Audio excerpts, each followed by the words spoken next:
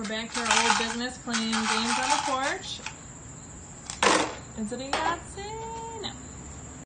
Guys, she did it. She got a Yahtzee. Oh my gosh, 5 5s. Let me hear it.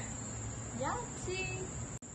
Okay, her next turn after the last Yahtzee, what'd you get? I get another Yahtzee. Elsie's physical therapist was super pleased with her progress and range of motion, and she went to 75% weight bearing with 1 crutch. We're waiting for Dr. Standard, right? In our room. We've been here for a few hours already. Elsie got x-rays, and she also got this Batman bag. She's probably going to give most of it to Kelvin, but there was a gentleman that used to volunteer a lot of his time and resources to the kids at this hospital.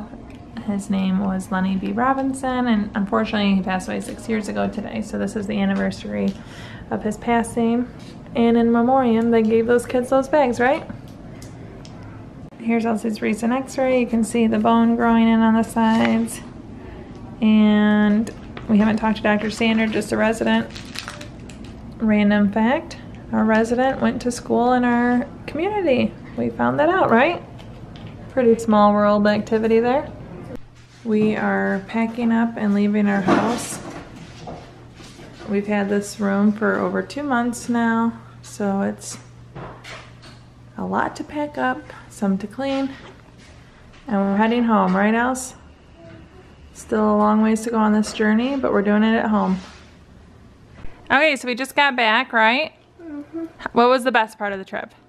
Seeing it. Just like last time. Mm-hmm. And what was the semi-bad news that we received?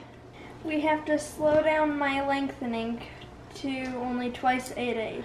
So instead of 3 or 4 times, which was already slowed down, they didn't pick us back up, they slowed us down, so it'll add at least another month, because we thought maybe we had a month left, and if we're going half the amount of time, it'll take us at least another month, right? Mm-hmm.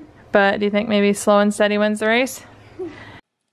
We had to slow down because her bone is not filling in as quickly as they would like, and while we don't have to stop completely, we definitely need to give the bone some time to catch up.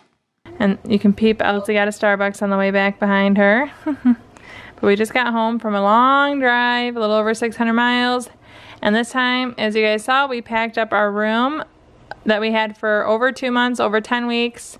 We have been able to come back and forth at the end of it a little bit, but it was nice to completely pack up the room, right? So we'll give another update in 2 weeks when we have our first virtual appointment, right? Mm-hmm. Okay, anything you want to say? Toodles.